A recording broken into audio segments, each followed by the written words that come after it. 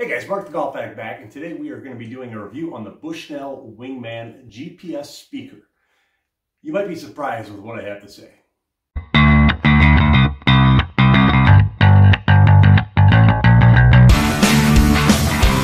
Today we're talking about the Bushnell Wingman GPS speaker. Let's start off with some basics. They say that this is supposed to last 10 hours or approximately 36 holes of golf on a single charge. A couple of neat features is you have two ports on either side to plug in your cables. So on this side is the in side. So if you're going to charge it, this is where you would plug the cord in. Then on this side you have the outside. So you can actually use this to power your cell phone or any other device that accepts a USB cable. I think that's a positive. I've used it before to charge my cell phone when I didn't have time to charge it, maybe enough before a round. And it held up really good and got me through my 18 holes. There's two main pieces to this. Obviously, you've got the speaker part. On the speaker, you got the power button, the play button, and then the volumes, the plus and the minus. So very simple.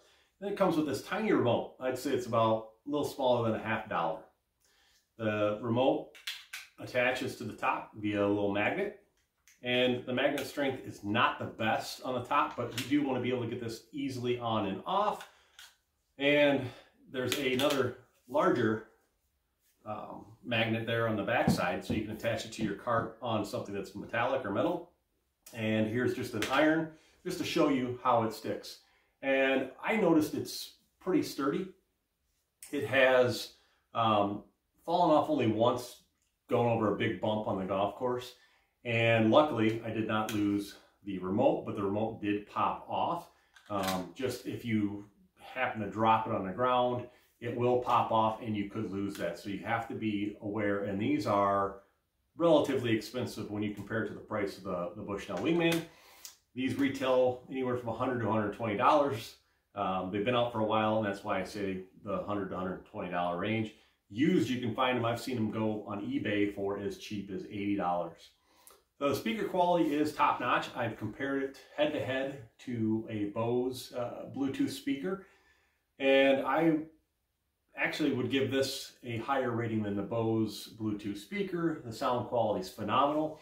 On the golf course, I have been able to clearly hear the music from about 40, 50 yards away, and I'm just blown away by the quality of sound. So golf related, the features of this device is you have to download the Bushnell app and register the device on the app. After you do that, your phone, you can use that, or a tablet, and it'll show you an overview of the hole. Gives you all sorts of different information, yardages and such.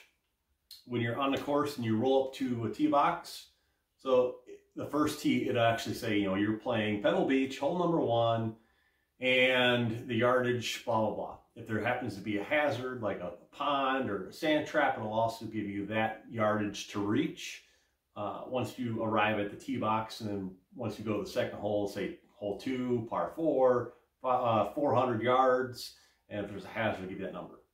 When you're in the fairway, it does not do anything automatically. So par 4, you hit your drive, and you roll down the fairway, and you're sitting there 155 yards from the hole. You have to click the little button on the remote, and at that point, it'll give you the front, middle, and back yardages, which I think is really neat, because now you have the ability to go, okay, I'm in between clubs, but I know if I take the longer club, I'm not going to go over the green, and that gives you a little more confidence in the shot selection you're taking, and help you hopefully hit more greens, because you're not under clubbing. If you're a golf statistics nerd like I am myself, you know that everyone, even including pros, wind up missing most shots short going into a green. So overall, I love this. Let's talk about the downsides to it though. Again, I kind of mentioned it, this magnet that keeps the remote is pretty weak. It's easy to accidentally knock out, you drop it, and if you lose it, it's so tiny, you're never going to find it again unless you get lucky. As far as the GPS, I found the numbers to be very accurate, except when you got inside of 100 yards. What I mean by that is, I'm playing a par 5 the other day, and I laid up, and I get up to the shot, and I look at the the flag and I'm like, this looks like about 50 yards. I hit the little button here on it and it tells me 85 yards or whatever it told me, but considerably off.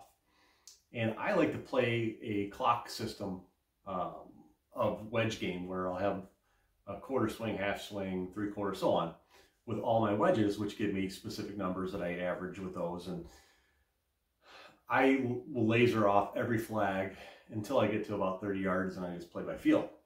So what I'm trying to get at with that is it's very inaccurate once you get inside of 100 yards. So if you're worried about that, this is not the way you want to be measuring your yardages on the golf course with wedges. It's a poor device for that. It's great though when you're outside of 100 yards, and again, I found them to be spot on. No glaring issues. If I had any issues whatsoever with yardages outside of the 100, they were within a couple of yards of my rangefinder. As far as quality, this thing is built well. No issues whatsoever. I don't see anything failing on it. Very simple device. Another thing you have down here on the bottom is this little D-ring. I don't know if it'll pick it up on camera or not, but you can attach a lanyard, which is probably not a bad idea as a safety feature. That way, if you do hit a bump and the magnetic force breaks on it, hopefully it doesn't fall and you run it over or goes down into a creek or anything like that. But again, if you lose this remote, this is now just a speaker and will have nothing to do with golf, because you need to have this remote to make the device tell you the yardages. Another cool feature is it will tell you custom messages. So when you're in the app and you want to have some fun with your buddies out there, just by pushing the button, you hold it down for, I believe it's 3 seconds, and it'll do whatever custom message you want to put on there. So for example, you've got a buddy, you want to give him a hard time, you could put something like, "Nice shot, Nancy," and when he chunks one off the tee, you hit that button and now you've got the Bushnell giving your friend a hard time. So again, quality on the sound, quality on the actual device as far as the way it's built. Biggest flaw on the build is the weak magnet that holds the remote. The magnet on the back, extremely strong. I love the D-ring. It gives you a nice little added safety measure you can do after you purchase it. It can charge your phone. It's good for at least 36 holes. And the sound quality, again, is phenomenal. Like I said, you can hear it from across the golf course if you want to listen to your tunes or whatever you're going to listen to, a podcast or anything like that. It's just not for me, because I like to know the number for my wedges. That's where most of your scoring happens, inside of 100 yards. And I want something more precise, and this is dramatically off inside of 100 yards. Outside of 100, phenomenal. It might be a yard or two off of what your rangefinder says, but all in all, top notch on what it does for you. As far as using the app, I would say that the app is not the most user-friendly GPS out there in the sense of keeping stats. You're probably not going to buy this for that purpose, but something you should be aware of. I use a totally different app for GPS and stat tracking, and I find that to be about the same issue as far as accuracy. It's great from outside of 100 yards, and that app is poor again. I think GPS has never been great on those close shots. So if you're looking at a 65-yard pitch, it's probably not going to give you the accurate number. And that's when the accurate number is the most valuable.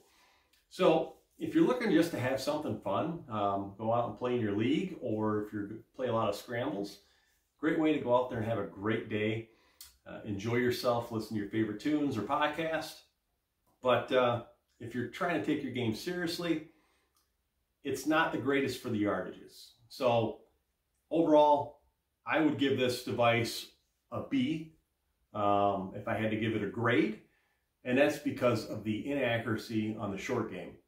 But it does everything else as advertised. It's sturdy and it can clip to your bag. But again, if you're going to clip it to your bag with that D-ring, and as you can see, the remote just popped out. That's one of my biggest critiques on the build of this. Now, I have seen these neoprene devices that will encase this and you can clip it to a belt loop, which if you're going to get this, probably the way to do it, because if you clip it to your cart, like let's say that this is the cart, it's going to probably stay there and you're probably never going to have an issue unless you're driving full speed and hit a bump. And if it falls off without a lanyard attached to the bottom, it's going to wind up losing that remote, and that's going to cost you probably $30 to replace. The batteries on these remotes are not rechargeable. It's like a watch battery, one of the flat ones. And they got a pretty good life. I actually had to change the one on this. And that was a couple bucks, but very easy to change. If you have any problems with it, you just take it right there in the middle and pry it apart with your fingernails, slip the new battery in, and you're good to go. So if you're thinking about buying this, guys, it's great for fun. Not the greatest on accuracy inside of 100 yards. And enjoy yourselves. Have a good one, guys.